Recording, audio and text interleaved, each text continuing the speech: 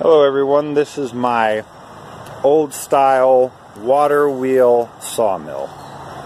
Now this sawmill functions off of our incoming river or upriver, which is going to be the garden hose. That fills up the lake with this replica dam.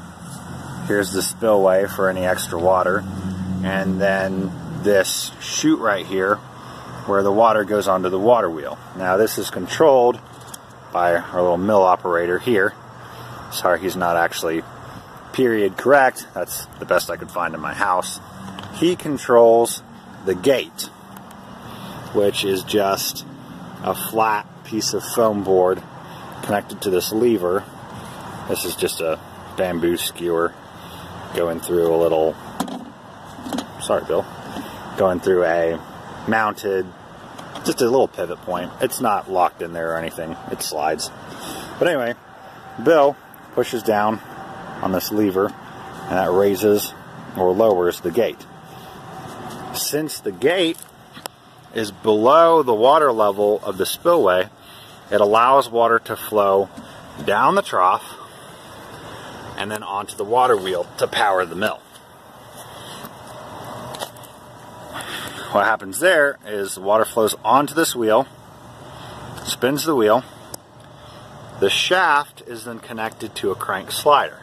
You got a small link there with a connecting rod, and then the connecting rod pushes the slider, which is the little saw frame, up and down. Nothing too complicated. Just a few little moving parts. Now, I forgot to mention all these pennies here. That's just for some added mass on the wheel.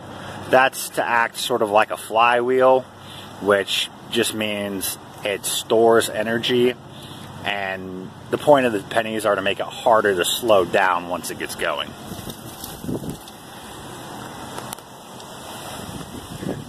So here's what the saw part looks like. We got a little table and then a saw blade which goes up and down.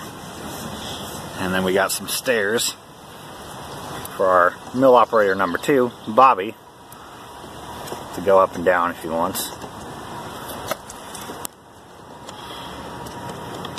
Now this whole project I just made with stuff I had laying around my house because I built it during the coronavirus quarantine. So as you can see, I had a whole lot of foam board and barbecue skewers laying around. These are little bamboo barbecue skewers, and everything else was cut and glued with foam board and hot glue. And this is my mom's kitchen stock pot that I have commandeered for the purpose of this project. Sorry, Mom. Alright, I'm going to go ahead and turn on the water, and we will see how this thing runs. One more quick note. All these rocks here in the waterway, that's just to keep it from blowing away. You got the water from the spillway, that's going to come down here. It'll flow downriver, and then any water off the water wheel just joins up with that and goes downriver. Alright, let's see it in action. Alright, I turned the river on, and our lake with the dam is filling up, and we will soon have a full, ready to go water source.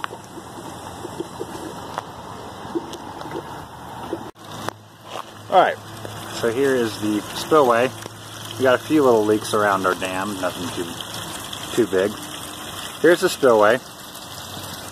That is just the natural state of the water when the gate is closed. So as you can see, gate is closed. Not even a drop is flowing down the trough right now. Gate's closed, not even a drop's flowing down the trough. And all the water is going over the spillway and downriver. Alright, Billy, let it rip. You got it, Billy. Billy's gonna pull down on the lever.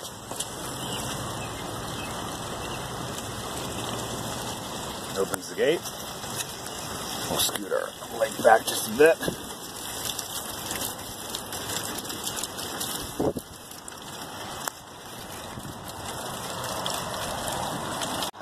Okay everyone, I had to adjust the position of our water wheel a little bit to get the flow right.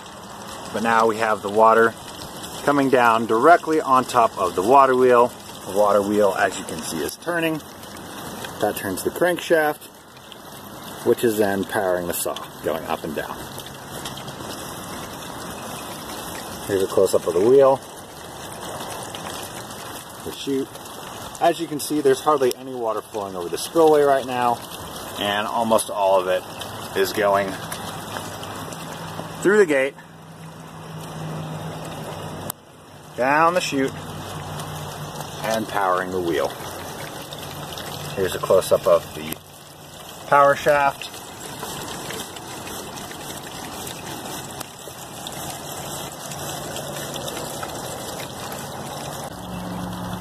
Now our mill worker Bobby will go ahead and cut some wood.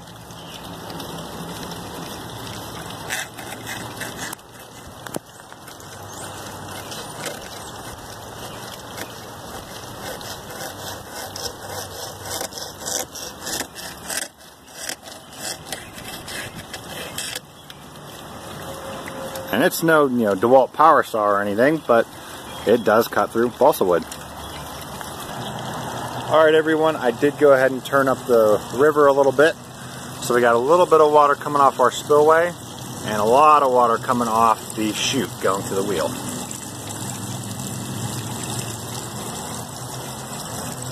So let's go ahead and do some more cutting.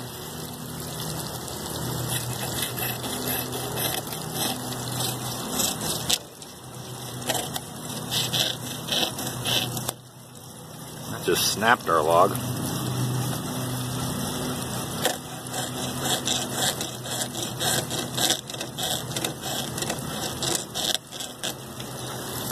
And there you have it.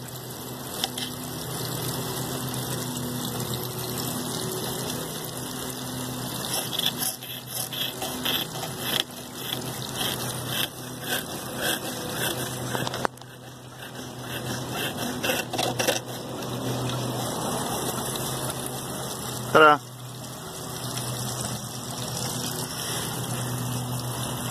Here's the downstream flow. Alright everyone, that wraps up my water wheel sawmill project.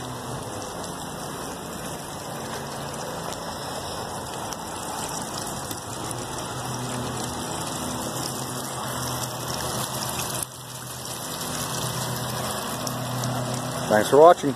That's it. See ya.